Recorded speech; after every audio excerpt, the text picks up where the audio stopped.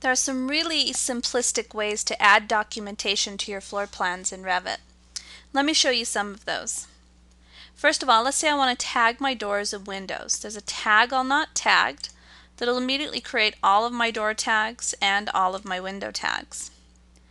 I want to add some dimensioning to this plan, so I'll grab my dimension tool and I can set some preferences. I want to dimension to the face of the walls and I want to dimension entire walls.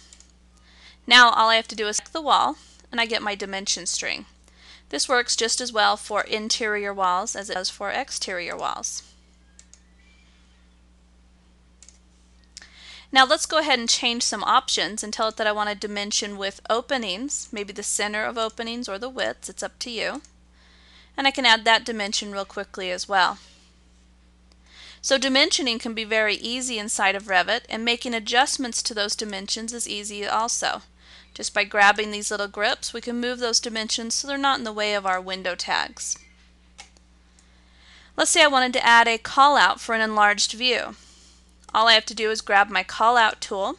I have different types of callouts that I can use, but I'll go ahead and just draw this one.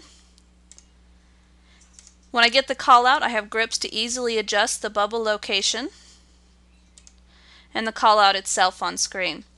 So now that I've added some of this annotation, what happens if I have to change the scale of the drawing?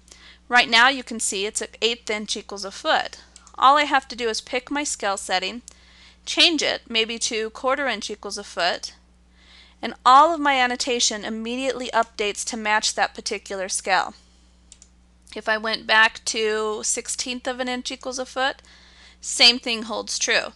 You might have to make some adjustments about placement of entities, but all your scaling automatically updates, which can save a huge amount of time. In addition to the annotation updating, any hatch patterns will update and line weights will update also to match that particular scale. So with Revit, adding annotation is very easy, and being able to adjust the scale of that annotation at any time on the fly is very easy as well.